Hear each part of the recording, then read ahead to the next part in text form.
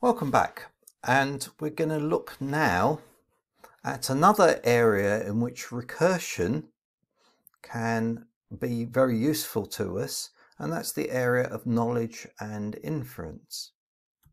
So what we're doing here is we're making logical inferences. Based on known facts, we're inferring new facts.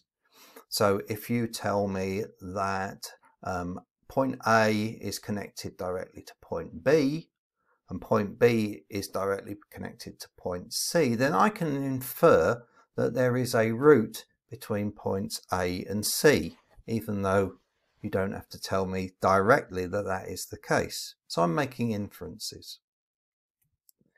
So first of all, I'm going to show you how this works, how we use symbolic systems, as we call them, to represent knowledge about the world. And to start with, I'm going to start in the Tom and Jerry world. What we're going to do is we are going to have entities in the world, objects, and we're going to have facts about those objects, such as the fact that Tom is a cat and that Jerry is a mouse.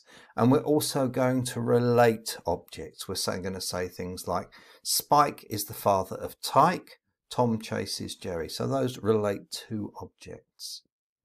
So for a computer, using what natural language here, English, that won't work.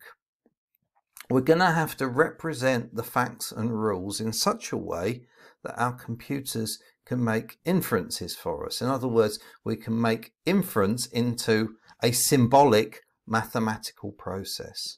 So the way that we do it is this. We need to encode simple facts like Tom is a cat into a form so that we can manipulate it.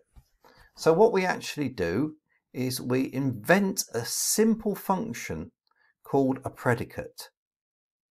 And this function takes in an object, x, and it will return true if x is a cat and false if it isn't. So for example, we say cat of Tom is true, but cat of Jerry is false. So this is a true fact, cat of Tom, cat of Jerry. The word cat here, think of the set of all cats. That's what this is trying to capture here. Similarly, mouse of Jerry is true because Jerry is in the set of mice, but mouse of Tom is false. Now, some facts involve more than one object. I said this to start with. We've got objects, named objects like Tom, Jerry, Spike, Tyke. These are real things. Now, they're actual animals or objects. You can actually pick them up and throw them out a window. So therefore, we can relate these objects using things that we call two-place predicates, or sometimes relations. Relations is quite a good term because we're relating two objects. So there's a dog in the Tom and Jerry called Spike. He's a bulldog, and he's got a little son called Tyke, and Spike is the father of Tyke, and that's true. Whereas father Tom Jerry is false. So we've now invented one-place predicates, basically to put things into sets, and we've invented two-place predicates so we can relate objects. So let's see how we can manipulate our facts now. What we're going to do is we'll keep a database containing the symbolic versions of true facts. So cat of Tom is true, we stick it in the database. Cat of Butch is true, we stick that in the database. Mouse of Jerry is true, dog of Spike, dog of Tyke, and father of Spike, Tyke. Now everything else, like cat of Jerry, we don't need to make a list of false facts because everything that is not in the database is assumed to be false. That's quite good. Here I've got 1, 2, 3, 4, there's 5 objects here and there's 3 sets. So I would have to list basically another 10 facts about these objects if I've got my arithmetic right, but I don't need to list those. I don't need to list the false facts. I don't need to say cat of Jerry is false, cat of Spike is false, cat of Tyke is false. I can just assume that they're not there. So that basically keeps my database nice and tight. And in particular, with this relation, father of Spike Tyke, well, if I had to list all the false versions, like it is false that Tom is the father of Butch, I'd end up with 24 false facts that I'd have to represent here, which would be it is false that Tom is the father of Butch, it's Tom that false that Tom is the father of Jerry, and so on. So only keeping note of the true facts about the world is really good, and this is what's called my database. So I can now store facts about the world. That's good. Now, the thing is that given the facts in the world, I'm allowed to infer new facts. Inference is where you find a fact that's not in the database using a rule. And these rules are kept in a separate part of the database. So for example, say we had a rule that said all mice are small. So here's the set of small things, small x. And what we say here is if x is a mouse, then x is small. If we're in our world, all cats chase mice, which is certainly true in Tom and Jerry, if you've ever watched it, then we would say if x is a cat and y is a mouse, then it is true that x chases y. So I didn't have to store in my database any facts about Tom chasing Jerry or Butch chasing Jerry. We can just infer it using this rule here. Okay, and when you see a comma in one of these rules, read that as and. So if x is a cat and y is a mouse, then x chases y. Notice that only objects, real objects, go inside the brackets. Set names and relations, they go outside the brackets. We'll see more about that later. How do we derive facts? Well, the way that we derive facts is that we use the rules just like we did in MIU. We basically have a list of supporting facts here. So here is the supporting fact mouse Jerry. We match that with mouse X here. And we say, okay, that matches if X is equal to Jerry. Well, X here is a variable. It's allowed to match against any object. So therefore this does match with that, and therefore we can infer that small Jerry, substituting in the variable here. So we can also apply the second rule here. X and Y match to Tom here, and also Y matches to Jerry because Jerry is a mouse. So because we can match those, we can infer that chases Tom Jerry. So in other words, Tom chases Jerry by using that rule there. Okay, the way that derivations are best laid out, you don't have to do it like this, but I think this makes a lot of sense.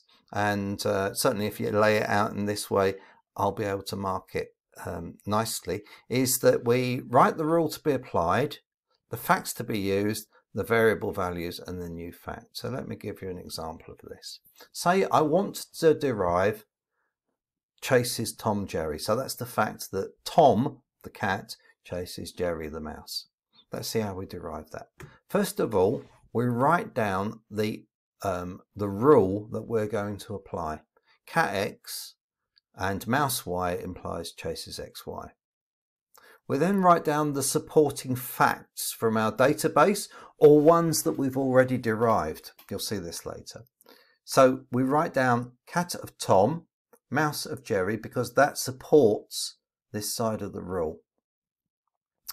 And the variable values are what we have to let the X and Y be so that it matches the facts. So if X is Tom and Y is Jerry, then these supporting facts match this side of the rule. Once we've got our, they're called bindings. Once we've got our bindings for the variables, then we simply substitute the bindings into the right hand side of the rule here. So we have derived the fact that Tom chases Jerry. So knowledge engineering is how we take the real world and we represent it inside the computer. So the process of taking these known facts about the world and turning it into facts, and taking facts about the world, Tom is a cat, Jerry is a mouse, Butch is a cat, that's called knowledge engineering. And I'd like to show you a simple approach for doing this, and then we're going to try an exercise. First of all, identify all the actual objects in your world, things that you can pick up or trip over. So in my world here, I have an iPhone. That's an actual object. It's something that I can pick up. So I need to give this object a name. I could call it iPhone number 1 or something. Or it may be that your object actually has a name because it's an animal or a person.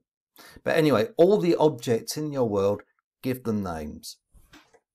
Pen 33, for example. Identify all the sets that those can belong to, such as the set of all cats, the set of all mice, the set of all iPhones, and the set of all pens. Next, identify possible relationships between objects, things that relate to objects. So if my iPhone is here and my pen can be on top of it, then there's a relationship that says that the pen is on top of the iPhone, on top of pen number 3, iPhone number 1, for example. So you're relating objects. Point A is directly connected to point B. That's a relation. You need to translate your rules then into logic. And this is a little exercise for you. So I'll pause here to let you have a go at it. So pause the video and try to translate each of these rules into a piece of logic, like the rules that I showed you. Every dog likes Spike. What would that look like? Dogs chase cats. A cat is an animal, and fat people are jolly. So try and translate those into logic for me. Pause the video now and do that. So here's the answers. Every dog likes Spike. If X is a dog, then X likes Spike. You don't have to say that Spike is a dog. It doesn't matter that he's not actually specified that he's a dog here. So if X is a dog, X likes Spike. That's all the sentence said. Dogs chase cats. Well, what this actually means is all dogs chase all cats, or you could say every dog chases every cat. So in other words, if X is a dog and Y is a cat, then X chases Y. Notice that the objects and the things represented by objects, the variables, they're the things inside the brackets. A cat is an animal.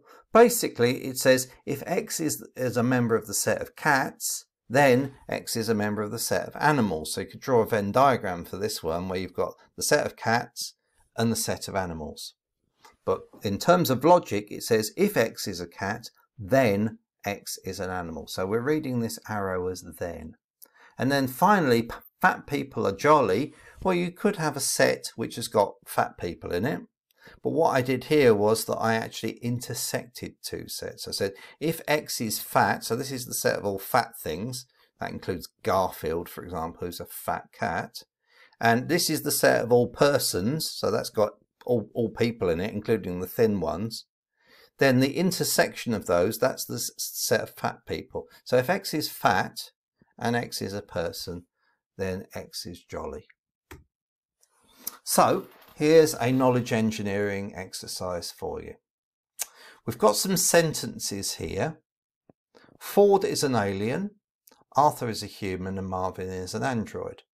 Humans are life forms, aliens are life forms, and androids are cleverer than life forms. And what I want you to do is to use the knowledge engineering approach to write that down as a set of facts and rules, and then use that to derive the fact that Marvin is cleverer than Arthur. So have a go at that exercise, and I'll see you in the next video.